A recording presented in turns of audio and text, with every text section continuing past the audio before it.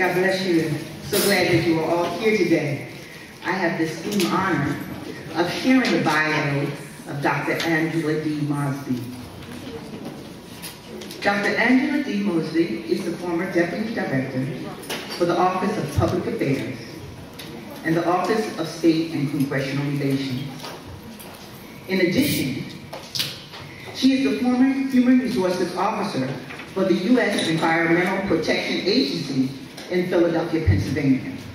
With over 30 years of federal government experience, Dr. Mosby recently transitioned into teaching and mentoring graduate students at Lincoln University in Pennsylvania. In addition to teaching at American Public University Systems in the School of Business, she received her Bachelor of Arts degree in Political Science and a Master of Science in Administration with a concentration in Human Resources Management from Lincoln University in Pennsylvania. Dr. Mosby earned a Ph.D. in Organization and Management from Capella University in Minneapolis, Minnesota. Her dissertation, Exploring Older Workers' Full Employee Engagement and Knowledge Sharing in Federal Sector Success, an exploratory qualitative inquiry focused on employee engagement, knowledge sharing, transformation change, and leadership. Dr. Mosby has a strong passion and talent to teach students who are working adults with a desire for continuous learning. She believes classroom and online teaching offer the opportunity to touch the lives of a diverse audience, to better prepare them for leading the future. Any free time is spent watching movies, gardening, traveling, and spending quality time with her family. She is happily married with 2 adult sons, a daughter-in-law, and 2 grandchildren, ages 7 and 4, who affectionately call her Dr. Mom. At this time, we ask that you put your hands together and receive for your impartation, amen, Dr. Angela D. Mosby.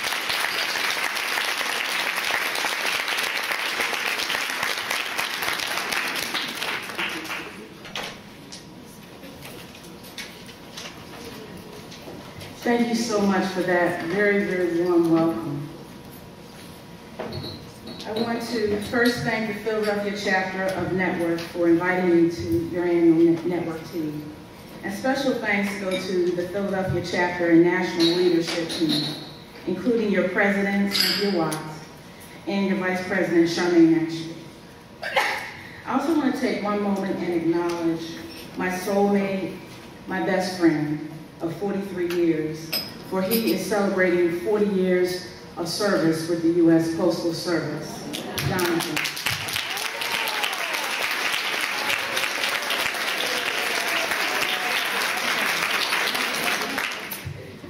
I was asked to share my story, to share my journey with all of you ladies today.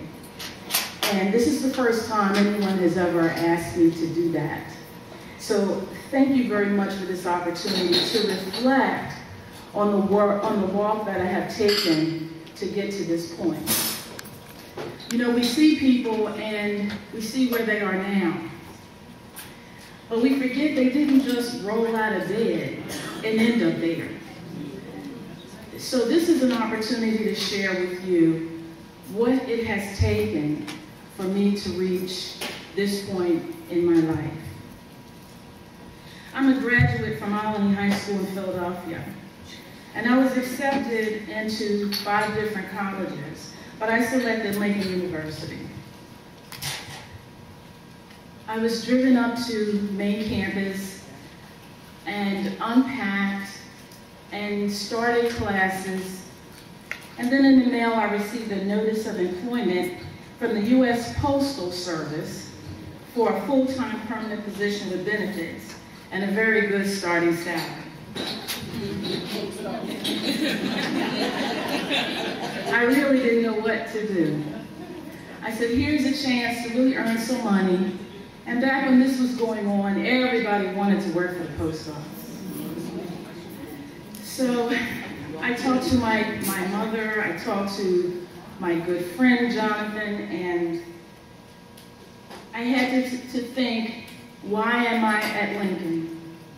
And the reason was that I had decided that I wanted to go to college since I was 8 years old. And so I was pursuing a dream. Now I have to admit that I didn't know I was going to end up at a 4-year school because I didn't know if I was smart enough. And it was my good friend Jonathan who tutored me through school in some of those courses that were a challenge for me. So here I was at a 4-year school. And I said, well, now that I'm here and I've already unpacked, I'll stay. It was a very hard decision. But it was a good decision. I earned a Bachelor's of Art degree in political science. During my time at Lincoln, I participated in cooperative education. It was a brand new program at the school at the time, and I was one of the first 12 students who signed up for it. This led me to my first federal job with the National Park Service. I worked at Independence Hall, and later I worked at Valley Forge National Historical Park, giving tours and lectures, and doing living history programs. I wore colonial clothes, dressy ones, for I wasn't a slave woman. I was a free woman from Paris who was at the George Washington headquarters, and that is historically accurate.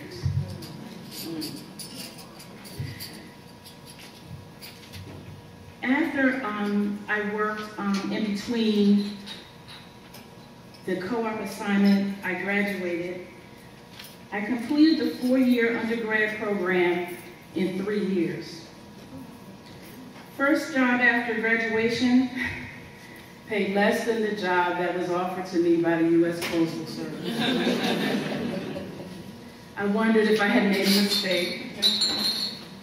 But I was determined to make it in the federal government. I accepted every opportunity in my federal career to move forward. And I went where opportunities would take me.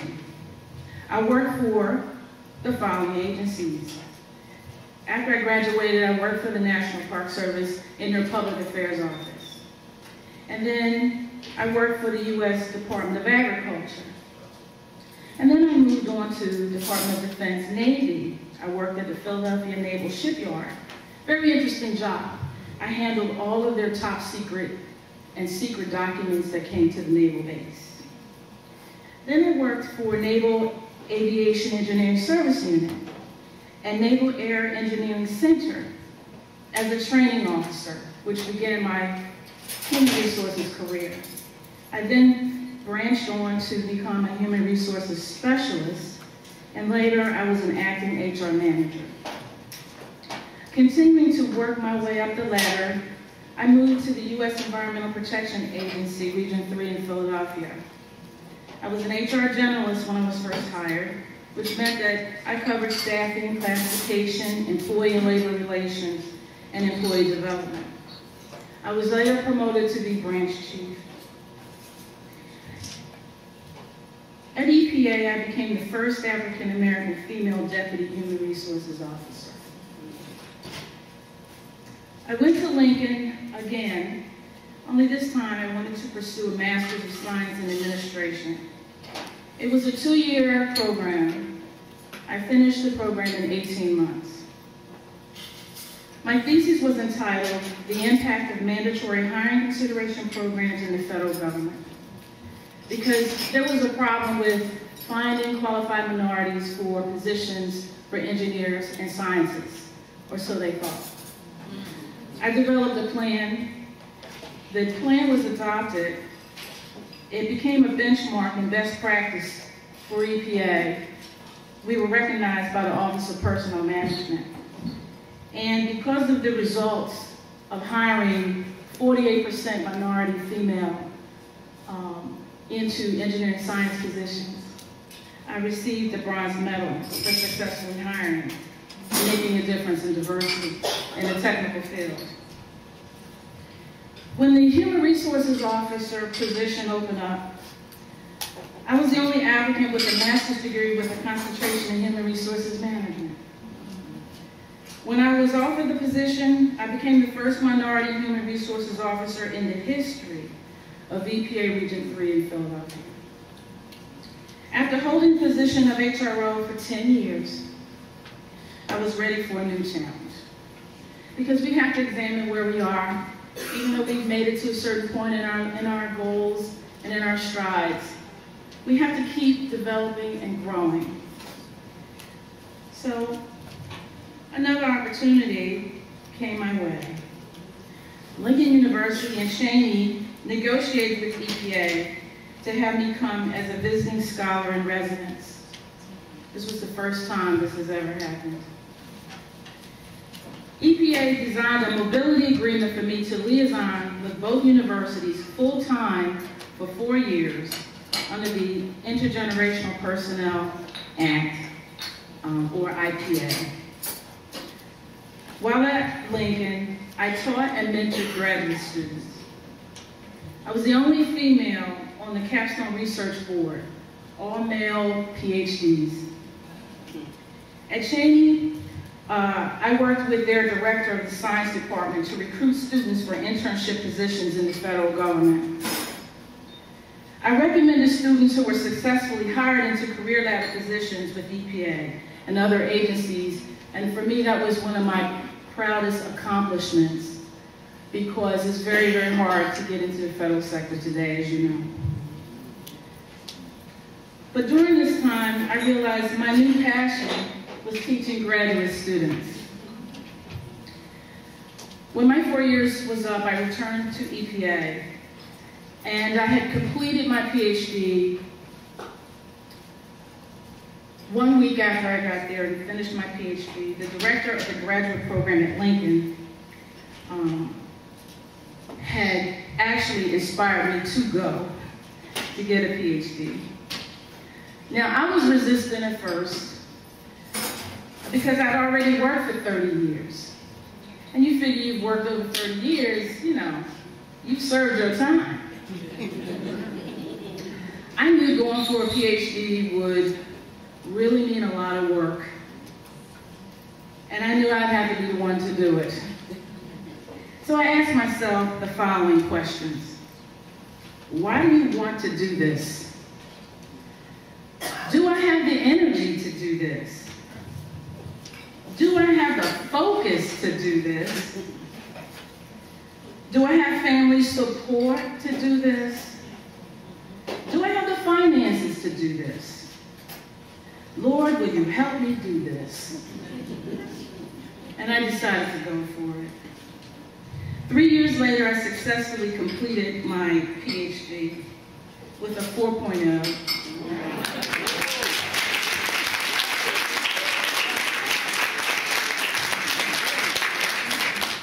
My dissertation has since become a benchmark at Capella for current PhD students using the exploratory qualitative inquiry methodology.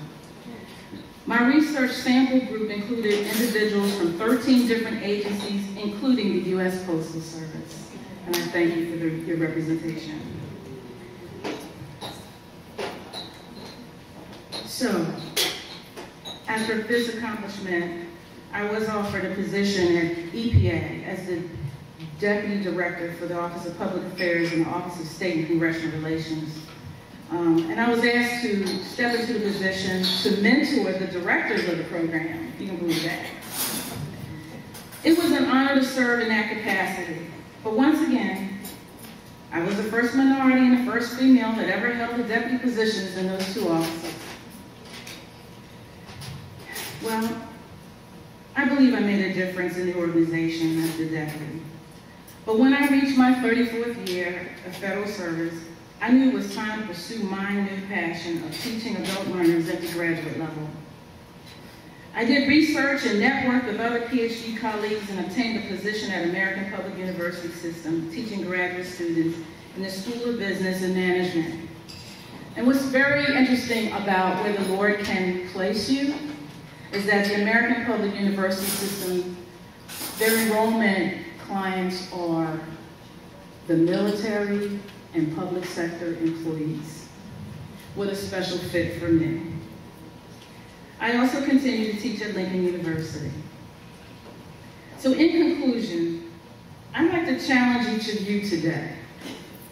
Ask yourself, am I pursuing my passion? If you are, keep doing it. But if you're not, explore the possibilities. Network by reaching out to people and establish or renew some relationships. Make sure you're prepared physically, mentally, and emotionally to seize the moment when that opportunity comes along. Explore taking the next step in your education. Learning is a lifelong journey. It is never too late to be a participant. Thank you very much.